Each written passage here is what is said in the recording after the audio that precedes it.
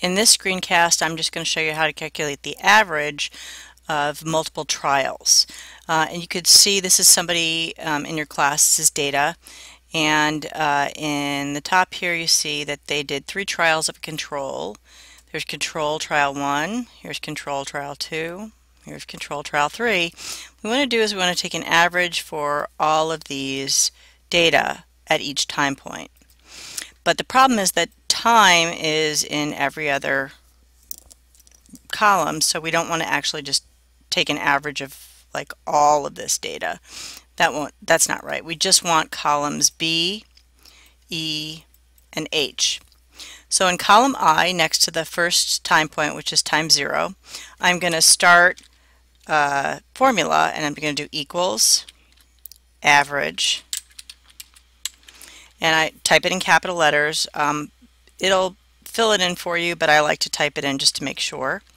Then we're going to open parentheses, and then we want to click just the particular cells that we want. And in order to select particular cells, you need to have your hand on the control key on your keyboard, which is the very bottom left key, and don't just hold it and keep it pressed while you select the cells that you want. So I'm going to press the control key, and I'm going to select B4, and you can see it appears right up here in the formula.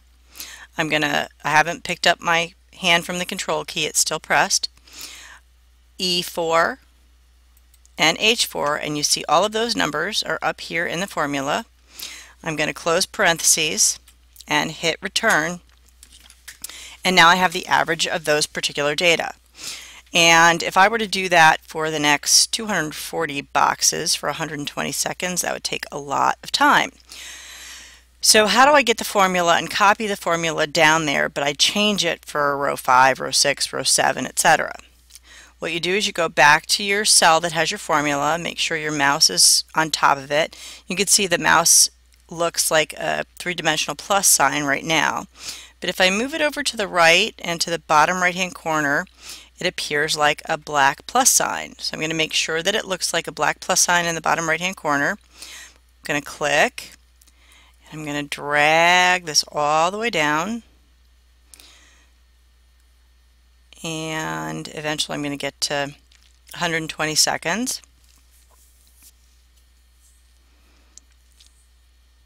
Eventually, soon. There we go, there's 120 seconds. I'm going to stop at 120 seconds, let go, and there you go. There's the average. So every number is just the average of columns B, E, and H.